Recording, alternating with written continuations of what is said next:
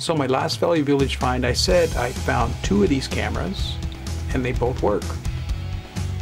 Well, what I got is 2 Konicas C35 automatic cameras. So I'm going to show you the least nice cosmetic version first.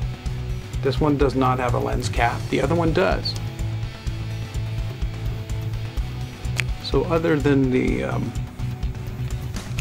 slight blemishes, you know, the glue is starting to seep through the leatherette on the back, the film compression thing that holds the film tight to the back of the camera, those little knobs are coming through a little bit. The lens of this camera, of these cameras I should say, is a 2.8. So it's super sharp camera, super fast as well.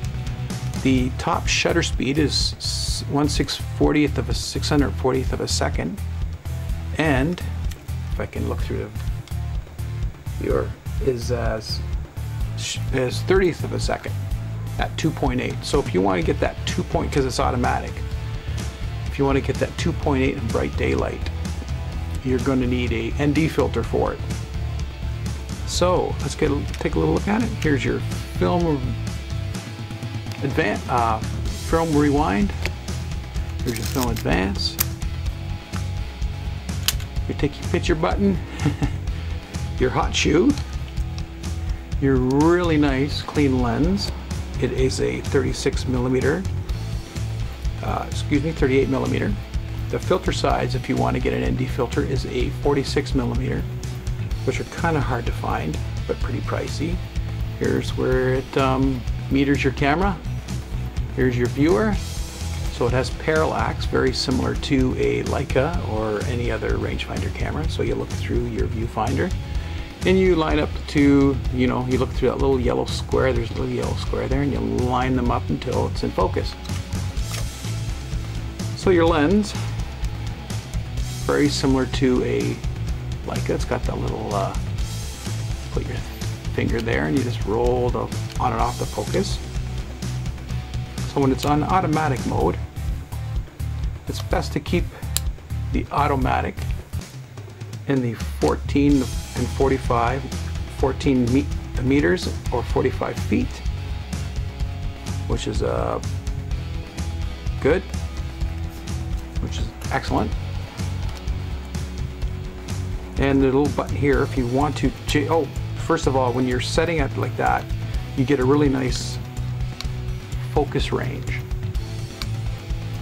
which is cool. So if you want to have a shallower focus range, you just take this little button here, you press it in, and you turn this until it disengages. So now your focusing distance, wait, sorry, bring it down here this way.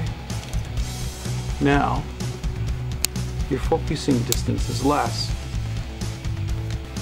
So if you have anything from 5 feet to infinity, basically will be in focus.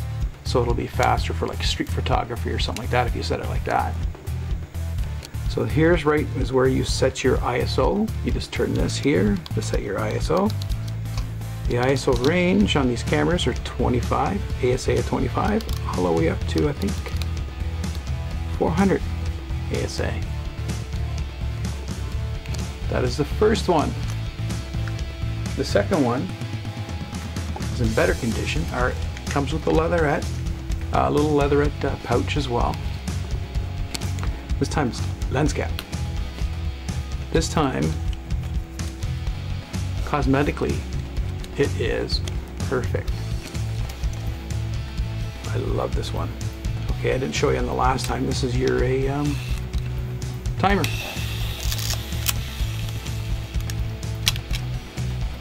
Oh, okay, it does work. There we go. Ta-da! This is much better condition. So this time I will show you on the inside. Oh, there's a sync port for a flash if you want to add flash. So pop. The only thing is both these cameras, these seals are totally shot. They're sticky as heck. I don't know if you can see it on the end of my finger. Really sticky. But other than that, super clean inside. I'm going to do a tutorial on how to change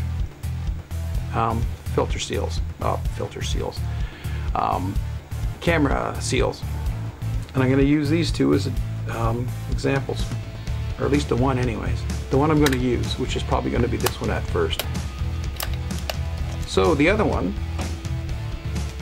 which is right here, because it's slightly rougher condition, but still works, I'm going to take the leatherette off. See those little buttons there that are popping through? It's basically these that are coming through, but I don't know why. Shouldn't do that really, but this one seems like it possibly could have been dropped. Yeah, it looks like this probably was coming off and somebody decided to glue it down themselves. Excuse me. So what I'm going to do with this one is I'm going to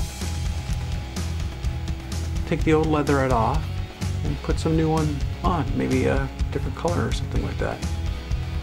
So that is my Value Village